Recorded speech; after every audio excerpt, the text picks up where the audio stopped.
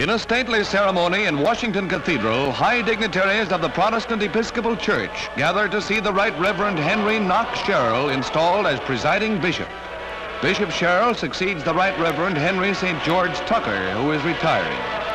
Bishop Sherrill's family witnessed the elaborate ritual, which brings a throng of important clerical and lay delegates from all parts of the United States.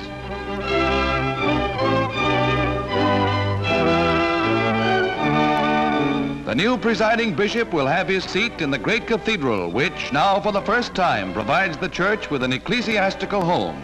Standing in the center of the chancel, Bishop Sherrill takes the oath. I, Henry Knox, by divine providence, presiding bishop of the Protestant Episcopal Church in the United States of America, duly elected and now to be installed, do solemnly swear that I will observe and to the utmost of my power fulfill the duties, statutes, and customs of the office of presiding bishop, not contrary to divine law.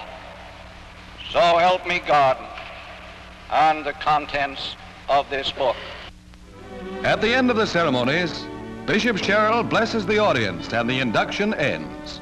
It brings to high office in the Protestant Episcopal Church a valiant enemy of the forces of evil.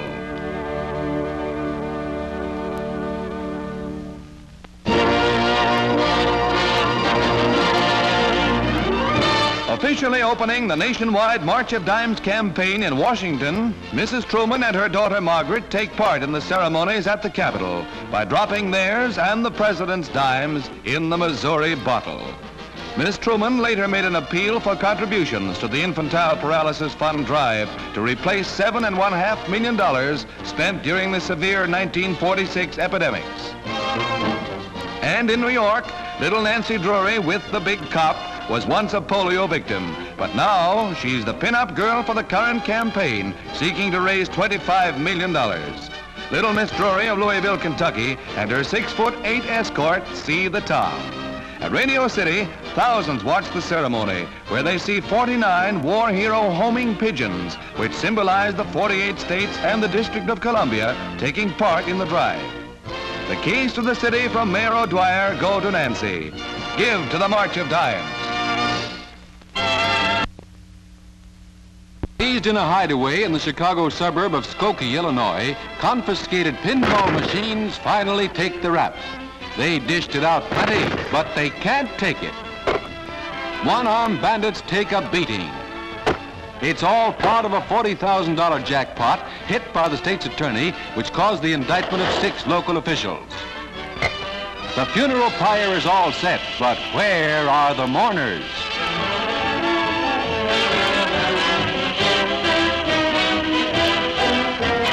And here are the fireworks.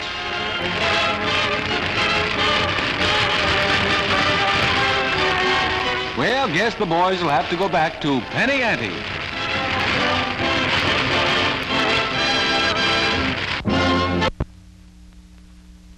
In the nation's capital, railroad officials, screenwriters, and critics accompany Miss Ann Blythe of Hollywood as she goes aboard the George Washington for the first motion picture premiere on rails.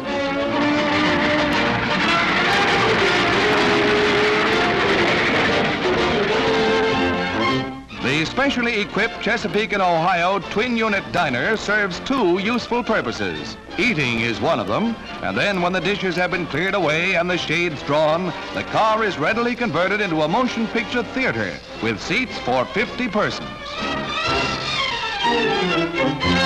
2 projectors provide uninterrupted entertainment, and for the first night audience, the Chessie Theatre presents Mark Hellinger's newest hit, Swell Guy.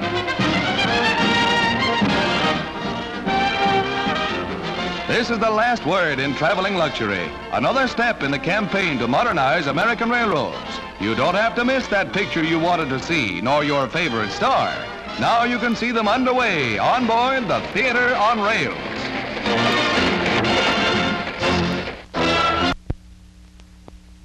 During recent blizzards in eastern Colorado, coyotes became a scourge to maroon livestock and poultry. They were killers. Something had to be done, and it was, by air.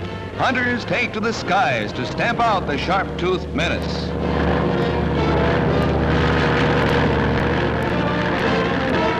The roar of the engine drives the coyotes out of their lairs, and the shadow of doom is etched across the snowbound wastes. Death for the marauder. In 1 month alone, over 200 were killed and their hides sold.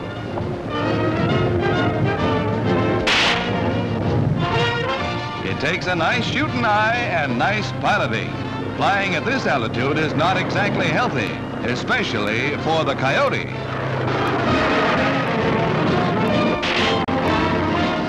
He'll slaughter no more cattle or chickens, and his skin will bring a nice profit to hunters who take the aerial route. That's quite a bag for a day's work. You might even say the fur has been flying.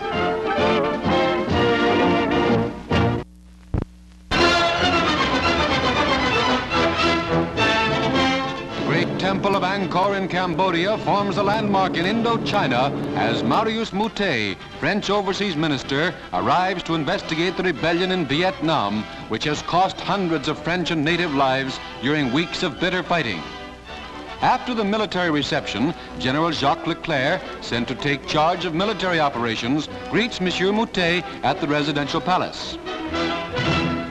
During the tour of investigation, the city of Laos is visited, and the French minister is welcomed in the traditional manner by a gift of flowers, one from each of the populace. He will report to the French cabinet on his return to Paris. Monsieur Moutet also visits one of the famous Buddhist temples and inspects some of the ancient images. On his mission, he must determine the cause of the sudden attack on Hanoi, which the French have compared to Pearl Harbor. But despite strife in some portions, Monsieur Moutet finds culture and the hope of peace in France's colony.